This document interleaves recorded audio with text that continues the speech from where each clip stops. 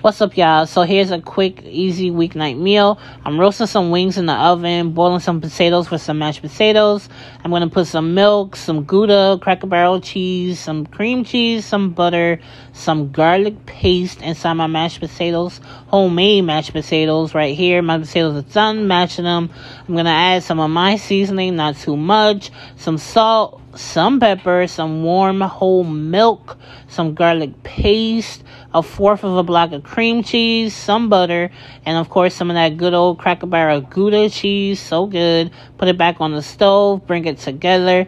This is what it looks like when it's ready, nice and good and chunky. So now my wings are done. I just roasted them in the oven on some parchment paper, seasoned them real good.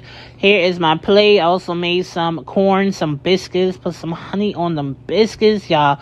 Don't that look good? Tell me you don't want to bite. You want some? Here.